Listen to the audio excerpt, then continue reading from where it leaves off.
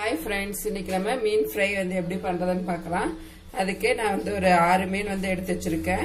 அது ஃபர்ஸ்ட் இந்த உடம்புல வந்து ஒரு சின்ன சின்ன கட் மாதிரி கொடுத்துக்கோங்க. ரெண்டு பக்கமுமே சின்ன சின்னதா இந்த மாதிரி வெட்டிக்கோங்க. எல்லா மீன்லயும் இந்த மாதிரி எதுக்கு கட் பண்றோம் அப்படின்னா அப்பதான் வந்து நம்ம பூசக்கூடிய மசாலா வந்து எல்லா பக்கமும் வந்து சரிசமமா போகும். இல்லாட்டி வந்து மசாலா வந்து உள்ள வந்து இறங்காது. அதனாலதான் நம்ம வந்து இந்த மாதிரி சின்ன சின்னதா வந்து கட் பண்ணிக்கிறோம். நான் வந்து மீன் வந்து ஆல்ரெடி நல்லா ஒரு 2-3 டைம் வந்து அலசிதான் வச்சிருக்கேன். அதனால நம்ம கட் பண்ணதுக்கு அப்புறம் அலச தேவையில்லை. இப்ப நம்ம எடுத்து வச்சிருக்கக்கூடிய எல்லா மீனையும் வந்து கட் பண்ணியாச்சு. அடுத்தது எப்படி வந்து மசாலா வந்து ப்ரிப்பேர் பண்றதுன்னு பார்க்கலாம். இப்போ இந்த மீன்ல எல்லாம் வந்து வேற பவுல்ல மாத்திக்கோங்க. இப்போ ஃபர்ஸ்ட் இஞ்சி பூண்டு பேஸ்ட் வந்து ஆட் பண்ணிக்கலாம்.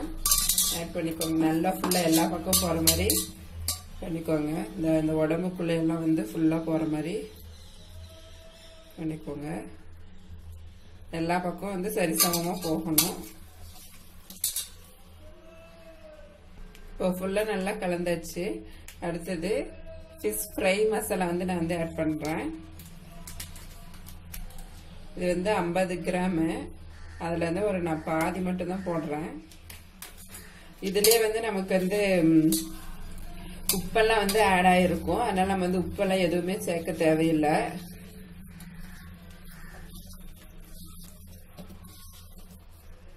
அது கூட நம்ம வந்து என்ன ஆட் பண்ணணும்னா கார்ன்ஃபிளவர் மாவு.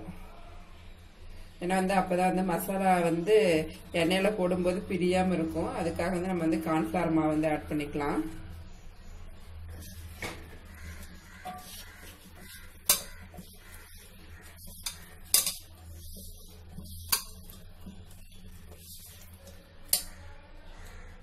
அது கூடயே ஒரு கொஞ்சமா வந்து எலுமிச்சம்பழ சாறு வந்து ஆட் பண்ணிக்கோங்க.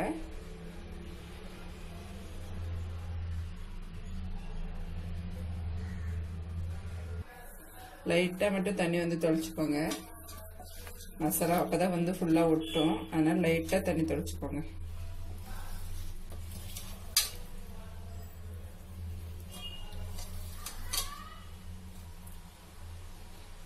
இப்ப நம்ம மசாலா தடவி வச்சாச்சு. இது வந்து ஒரு 1/2 மணி நேரத்துக்கு வந்து நல்லா காயணும். அதுக்கப்புறம் நம்ம பொரிச்சு எடுத்துக்கலாம்.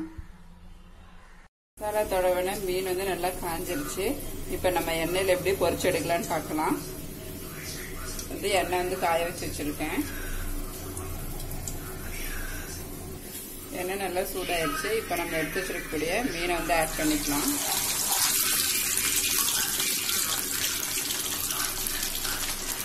அப்படியே திருப்பி விட்டுக்கலாம்.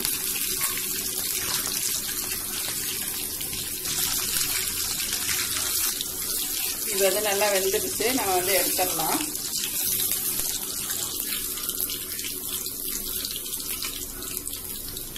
இதே மாதிரி நம்ம எடுத்து வச்சிருக்கக்கூடிய மீதியும் வந்து போட்டு பொரிச்சு எடுத்துக்கலாம்.